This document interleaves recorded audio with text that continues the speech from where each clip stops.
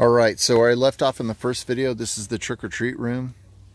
And as you can see, I used more pavers to make a platform for the pumpkins as people walk through.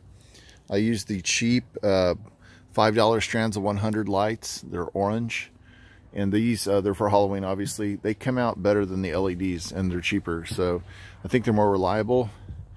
I hung this blanket, this trick-or-treat blanket up here. It's got the rules for Halloween, and I used like the cheap bag of clamps from Walmart. Those are like $8 for a whole bag of plastic clamps. Pretty good deal. And there's Sam, of course, and then the give me something good to eat tapestry in the background, more clamps up on top, and then I used some plastic sheeting. You could use black trash bags.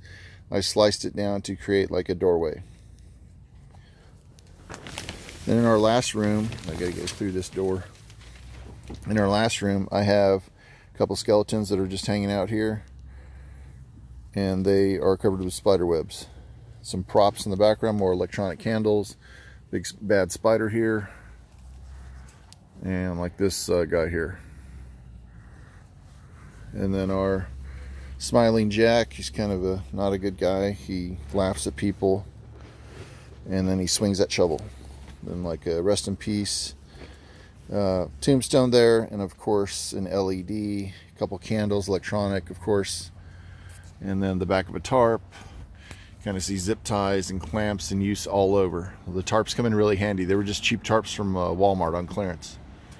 And when it gets dark, the color doesn't really matter a whole lot, which I wondered about before I put them in. So kind of a walkthrough of how the haunted house went together. And I'm going to back out here. We're back in the daylight.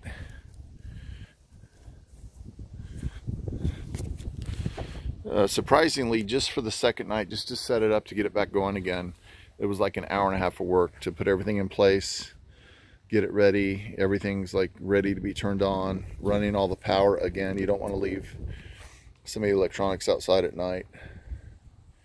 And then having like a power tester or a line tester is nice to have. So if you're out here in the middle of the night and something happens while your haunted house is running, you can test to make sure you have power to your cords. So there's some of the power going. And then coming around here, I have another power drop going to a separate outlet. And then this powers the back side of the house here. And back to the front again.